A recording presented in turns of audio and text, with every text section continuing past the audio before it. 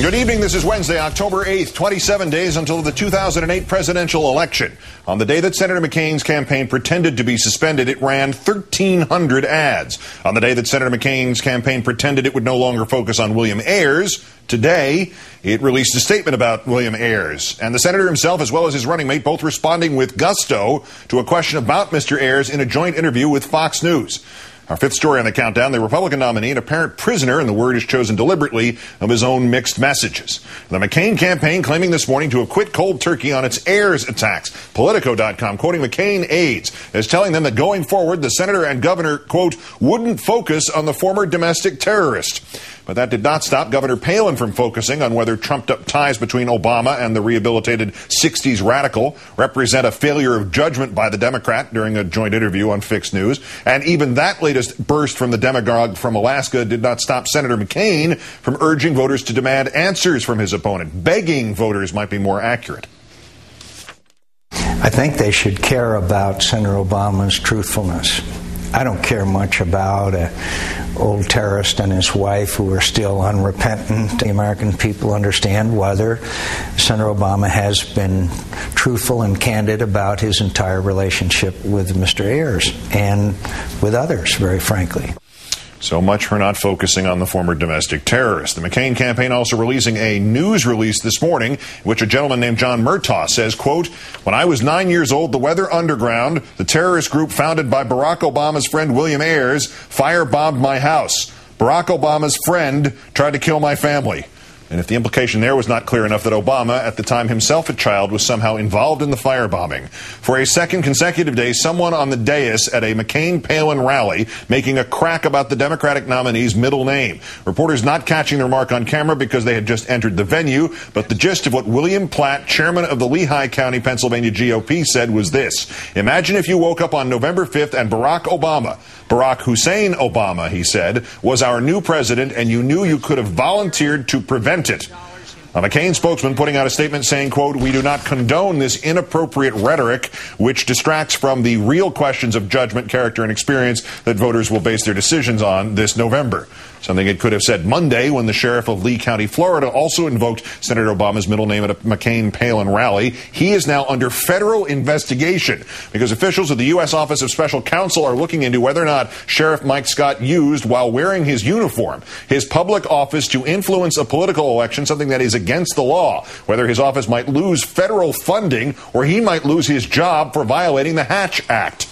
You'd think a sheriff would know about that. Back on the campaign trail today in Florida, Senator Biden criticizing the McCain-Palin ticket for its outrageous inferences and attacks, saying that instead of choosing to campaign in an intellectually honest manner, the opposition has chosen the other option. There's one other option. The one they have chosen is to appeal to fear with the veiled question, who is the real Barack Obama? Ladies and gentlemen, to have a vice presidential candidate raise the most outrageous inferences, the ones that John McCain's campaign is condoning, is simply wrong. Let's call in Chris Cillizza, who writes The Fix for WashingtonPost.com. Good evening, Chris. Good evening, Keith. Campaign suspended except for the campaigning. Nothing more on the economy and then everything on the economy. No more Ayers questions and press releases about Ayers. The polite word for all of this in a campaign would be disconnect. Which is the impolite word, chaos or window dressing?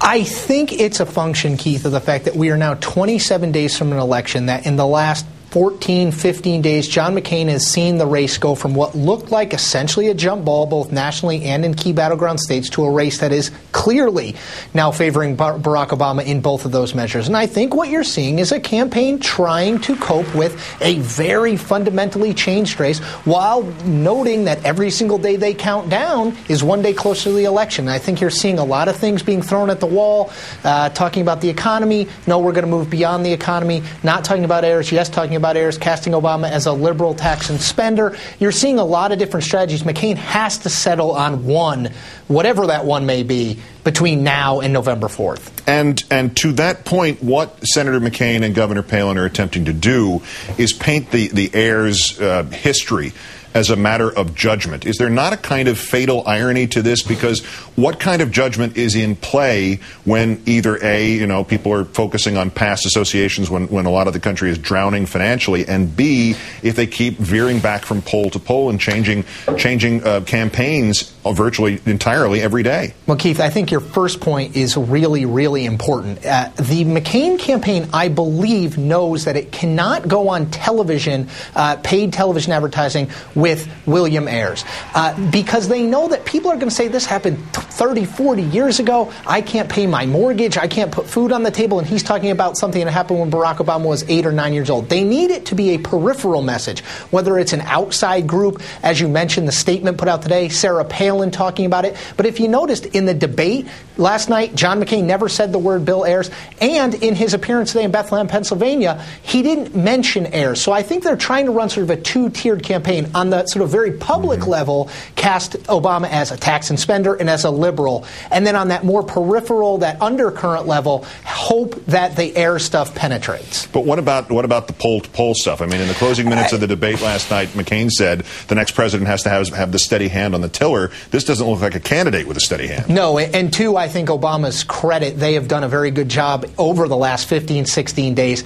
You hear the word erratic quite a bit from Barack Obama and from his surrogates, basically saying, look at what Barack Obama has done over the last 15 days to try and handle this economic crisis, generally relatively sort of a sober, calm approach. And John McCain has, in some ways, listed from thing to thing, suspending the campaign. Now he has a proposal about housing and buying up bad mortgages.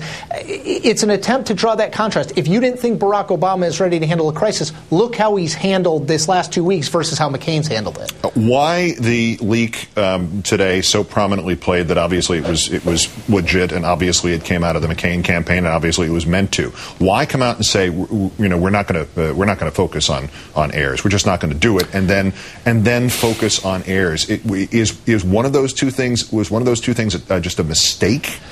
Keith, I don't think so. I think they are trying to differentiate for themselves the difference between what they are doing in paid communication, and we know how powerful television is, putting those ads on the air, what John McCain says in his appearances. John McCain says in his appearances. That's important because I think they're drawing a line, a demarcation, and saying, well, Sarah Palin's going to talk about it. We're going to put out press releases in hopes of driving news coverage and having people, like we're doing right now, talking about this statement that was put out, but they're not putting money behind it, which gives John McCain, I think, in his own mind, a way to rationalize it and say, we are not running a lowest common denominator campaign here, while, in fact, making sure that Ayers information is out there. Wow. I know you can't go through one good day without one really juicy rationalization, but that's a pretty big one because the people at home don't have any idea that there's any difference between those two things. Chris Cillizza of the Washington Post, as always, sir, it's a pleasure. Thank you. Thank you, Keith.